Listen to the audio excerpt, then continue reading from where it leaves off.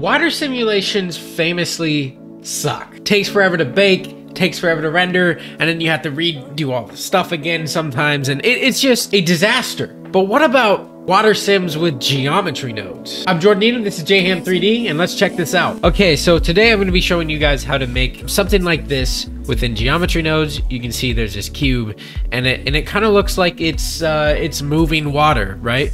So of course this is not an actual water simulation, but this was all made with geometry nodes. I'm trying to show you what it looks like on the surface. So yeah, I mean, this looks like sort of an ocean or lake or body of water just fluently moving.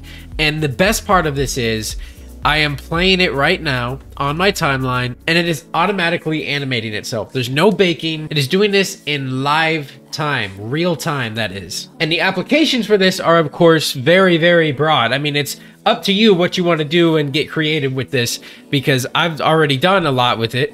If you want to see how to make this little creature right here, go ahead and hit that subscribe button and that notification bell. But let me know in the comments below if that's something you're curious about, and I'll go ahead and make a tutorial on that too. But for now, we're sticking to just the water. So I'm going to go ahead and show you how to make that right now. Let's go Shift A and add in a cube. It doesn't matter what mesh you add in, but a cube works fine.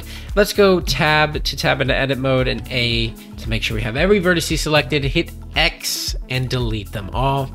And now let's tab out of edit mode. Okay, let's go into our geometry nodes tab if you're not already, and click new with that object selected. And while we're at it, let's go ahead and rename this object to something like ocean, something related to the geometry node that you're trying to make. And let's rename the geometry node to something like ocean sim, cloth sim, something related to whatever it is you're making, so it doesn't get too complicated and confusing. Let's go to this geometry group input node and delete it. Goodbye. Good riddance. Shift A, add in a mesh primitive cube. Plug that into the geometry. This is really cool. We are now modeling with geometry nodes, which is a really powerful thing. And I love it because you can easily like procedurally animate values. And we're gonna go ahead and show you how to do that right now too. First of all, we have this really basic cube.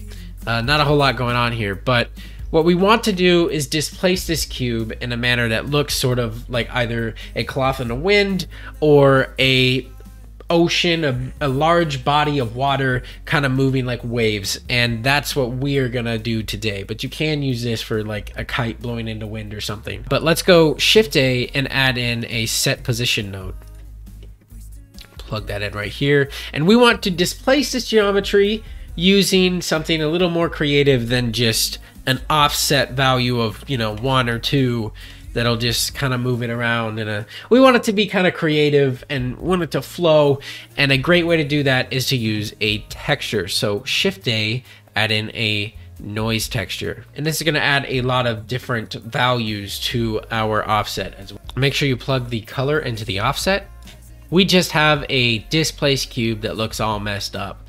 And not only that, it doesn't even look like a wave. But that's fine. Let's go ahead and decrease the scale on this noise texture to something like 0.2.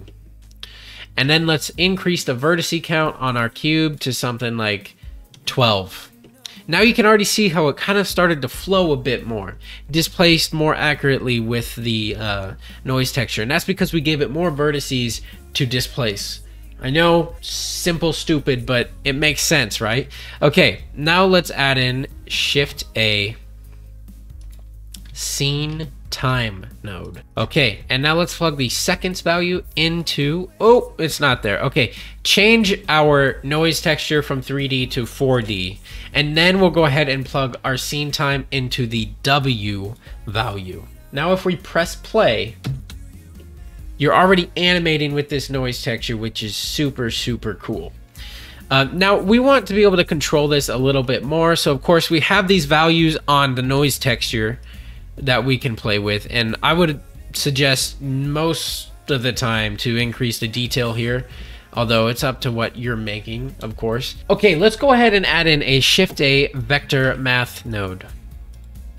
This changes from add to subtract. And now what we're going to be doing here is trying to kind of recenter our object back to its origin.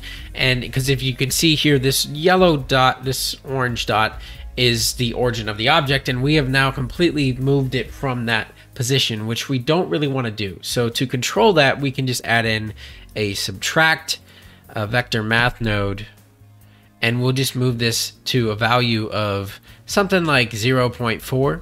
Seems to look about right. Kind of get it centered in that position. So let's do Shift A and let's add in a subdivide mesh node. Plug that there and change this level from something like 1 to 3. And now you can really see we're starting to get more detail, and it's moving really fast. So if we don't want it to move so fast, how can we actually change that? Because it's according to the seconds of our timeline, which is kind of like, how do you manipulate seconds or seconds? Well, we can actually perform a math operation to the seconds value and mix it with a different value so that we can come out with another value, which will kind of slow this down or speed it up depending on how you want to. So let's go on to this subtract node right here, Shift D to duplicate it and plug it right here. So this is a vector math node. Let's change subtract to multiply. And if we turn this value to something like 0.1, it'll really slow things down. So now we have this like slow motion ocean. It's not supposed to rhyme, but it did. A slow motion ocean kind of moving around. Okay, but we don't want it to be that slow. So let's maybe keep this value at 0.5. Seems like a decent time scale. It doesn't quite look like waves yet, and part of that is because of the shading. We have this flat shading going on. Unfortunately, there's an easy way to fix this. It's just Shift A, add in a set shade smooth node, and that'll fix that problem. Except we get this weird sort of edge stuff going along on the perimeter of the cube. You can see it almost looks like a bevel, and I'm not exactly sure why that is. So a way to fix this is to go into your modifier properties and click E, which will add an edge split node, and you can see that our corners are sharp again. Okay, one last thing I wanted to show you is to further manipulate these noise values, the wave texture look on your cube. So to do this, let's duplicate this vector math value and put it in front of our subtract. Let's change this from subtract to scale. And then let's add in a map range node. Plug the result into the scale of the scale node. So if we change this to max value to all the way down to 0, you can see that it completely got rid of our noise displacement. But we of course don't want to do that.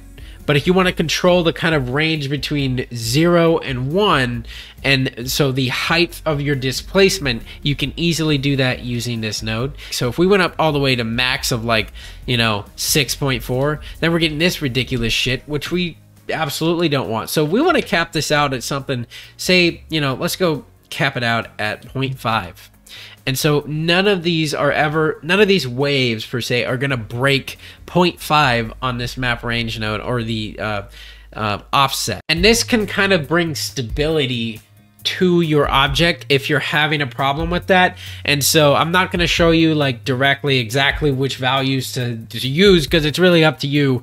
But you can kind of see when I disable this by pressing M to mute it, it kind of like really warps the entirety of our mesh. And so if we wanted to dampen that a little bit or increase it, we could just add in a map range node and control those values. I hope that makes sense. Now, if you wanted to use a node that's a little more simple, you could, I believe, just replace the map range with a color ramp, although you lose some options. One other thing to consider is maybe you want to scale up this mesh, which is really easy to do. You can, of course, use the size on your cube right here, and you can click and then drag down to use all of these values like this, or you can manipulate them one by one, or you can add in a Shift A value node,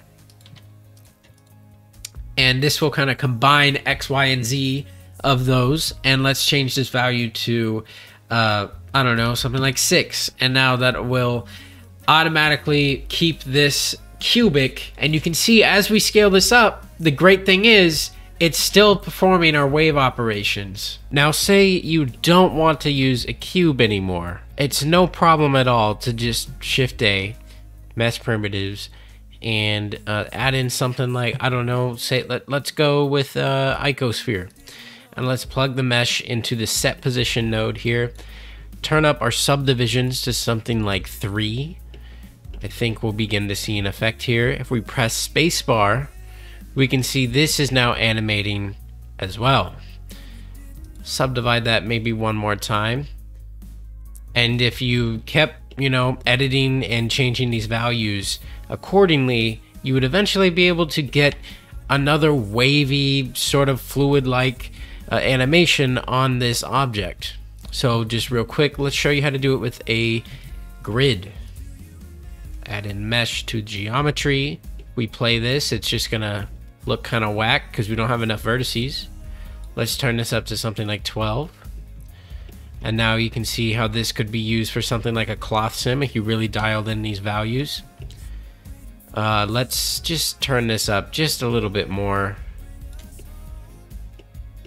And now we essentially got just the top of what was on this cube by just using a grid instead, which may be useful. And real quick, I'm going to show you the texture that I made for this object. Turn the specular all the way up, roughness all the way down, increase your transmission to something close to 1, really, because you want to be able to see through the water a little bit. And then if you want to get more realistic, what you can do is add in a... Let's go ahead and change to the correct camera. But if you want to get more realistic than this, you actually want the water to absorb light like it actually does. And the way to do that is to use volume absorption node and plug that into the volume of your material output and change it to something like a turquoise or sort of green blue, something in that range of a color. And I typically keep the density to something like 0.2 because that just seems to work great. But you can see if we turn this up to like 0.1, it starts to, really make an effect on how we see through this water. Because at the top, this is what it looks like. And as we go down, we are definitely in water, guys. We are definitely in water. If you made anything really cool using this video, please let me know by sharing your work with me on Instagram, and let me know in the comments below if you'd like to see how to make... Where you at? Where are you at? Other crazy things with geometry nodes. One of the things that I made was actually using this water.